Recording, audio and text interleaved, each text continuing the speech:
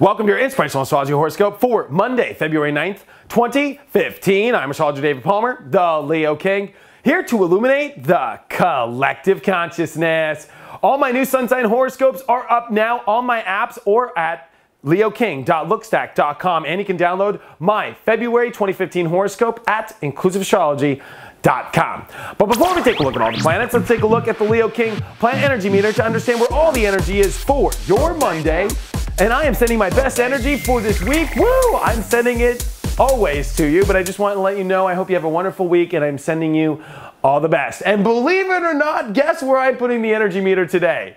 I am putting it at the light position. Oh my gosh, when was the last time you heard me do light?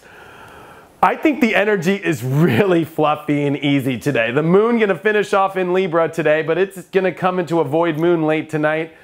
And to be honest with you, it's coming off of a lot of pressure, and I think that with the sun in Aquarius and the moon and sun making a trine, this is a great day to, I think, contemplate a lot, weigh a lot out. I think that there's a lot of processing from over the weekend, and this is definitely a positive day. We've got Venus, which has come off Chiron.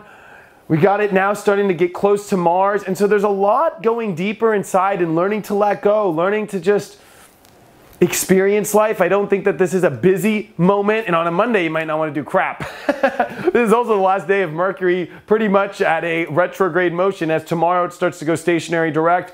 So the energy is shifting, and it's a kind of a pause day. A lot to ponder, a lot to question, a lot to relax in, a lot to find beauty in. This could be a great day of hanging out with people, having some interesting dialect, you know, really processing more of the fantasies in your life, daydreaming. This is a daydreaming day.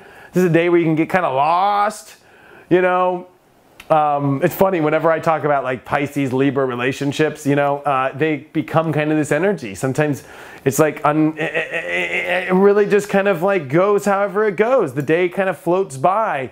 It's not a very dynamic, strength, intense, overwhelming day. I think that there's a lot to ponder though, because we are getting ready. And remember, Mercury has been retrograde in Aquarius. So let's talk about this. Like, we have had to experience weird aspects of ourselves. Look where Mercury has been retrograding in what house in your natal chart. Like, I've had it in my 6th house. I've had the weirdest health things go on for the last week. I've had hives. I've had a weird ear problem. I had a cold that wasn't a cold. Like, it's just weird. Like, I'm like, what did I have? You know, but that's Mercury when it comes retrograde in Aquarius. It makes us look at weird things. And I think that we've seen life in a weird perspective over the last 3 weeks, and there's a lot of like processing that, you know, weighing things out, kind of getting big epiphanies today. And I think overall you're going to notice that it's an overall lovely day. We do have 4 planets in Pisces teaching surrender, teaching compassion, teaching us to kind of search deeper on our spiritual journeys right now. And I think that today you'll notice with the light energy, you get a little bit of a break. And I'll be honest, this is one of the easiest weeks I've ever seen in the astrology. Download my February 2015 horoscope if you want to find out why. Check out my website, theleoking.com or leoking.lookstack.com to get access to my sun sign horoscopes, my daily tarot relationship readings, and my push notifications all on the app. You can get it at the app stores at Apple or Android. Thanks so much for all of your support, and I will see you tomorrow.